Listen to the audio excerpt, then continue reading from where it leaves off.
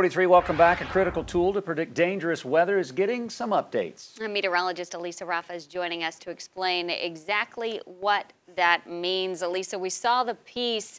What stands out to you the most about the problems that with this critical technology being broken? First of all, we really missed it, right, Ted? Yeah. when it was, you don't realize how important something is until it's taken away from you, right? Yeah. So not having it for a month. Yeah, we had an outbreak a while with severe storms being threatened in the Carolinas, and we had to rely on Columbia instead of GPS. Other GSP. radars, and it's just like, yeah, it's crucial, and you know it is, Yeah. and then it's taken away from you, and you're like, oh my God, please bring it back.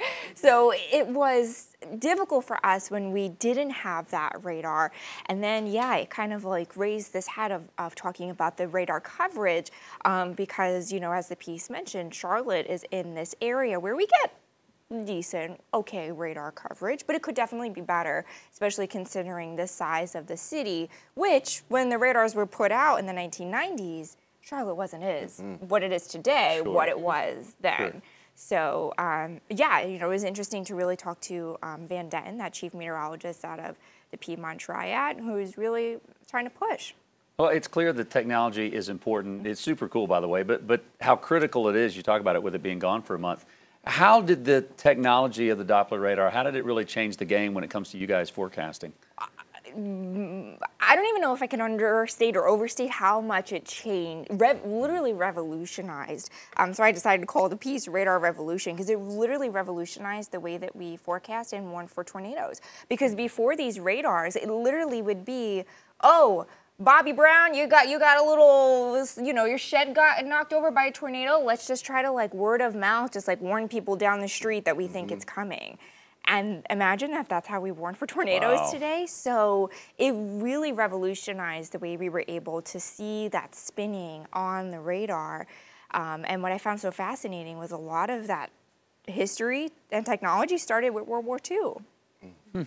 Now, speaking from a forecaster's perspective, and we kind of can understand some of those limitations, talk about, I guess, the network of radars, how one trades off to another, where if we're watching a line of storms come from the west, what happens if it gets out of the range of Greenville, Spartanburg, and then Raleigh has to pick it up? What happens in that trade-off? Yeah, so the radar beams are straight line, but the Earth is curved. So because the Earth kind of curves down, now you're looking above the storm and not really looking at the lower levels of the storm. So the farther away you get from the radar, the harder it is to see at the lower levels of the ground, which is crucial, obviously, when it comes to tornadoes. Another thing, too, was that the beam kind of deteriorates the farther out you get, like a flashlight. I love this analogy that Van Denton used.